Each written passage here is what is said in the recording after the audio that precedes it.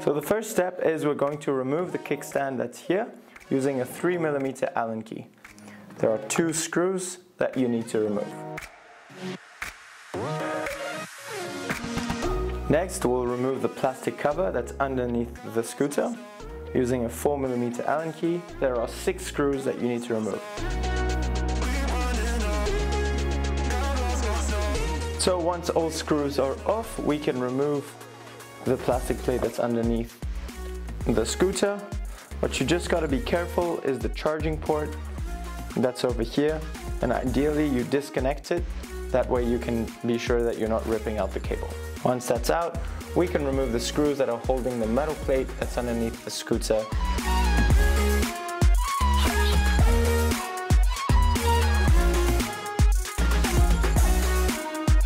And now the metal plate should easily come off. Now, since the fender is connected to the rear light, we'll have to just disconnect the rear light over here. And next we can start actually removing the fender. There should be 2 screws with Allen keys that are still 4mm, and then 3 that are Phillips screwdrivers.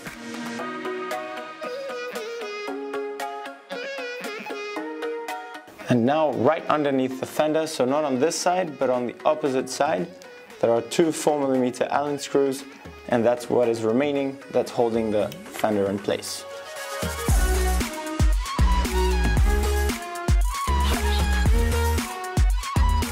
And with the last screw off, the fender should remove itself. Just make sure that you're passing the cable through for the rear light. And there you go, your old fender is off. And now we can start putting our new fender on. So we'll pass through that cable in that same hole. And for now, we're just going to leave it there. Once you've passed through the cable, you can align the holes. That way you can start screwing in. Once these are nice and tight, we can reconnect the cable for the rear light. And we'll pass the cable through this little rubber piece here. Just make it go so that it's flush against the top. And we'll reconnect the rear headlight. And now we can put the metal plate back on. Make sure that all the cables are nice and tidy before putting it on. There we go, and we can put those 8 screws back on.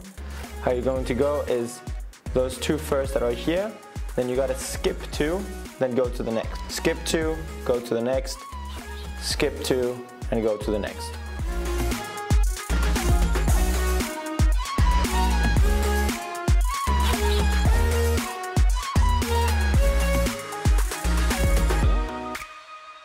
Finally, we can put on the kickstand.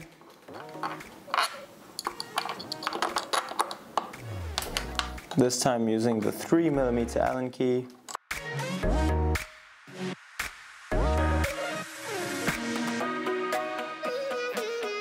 And finally, the 2 last screws holding the rear fender.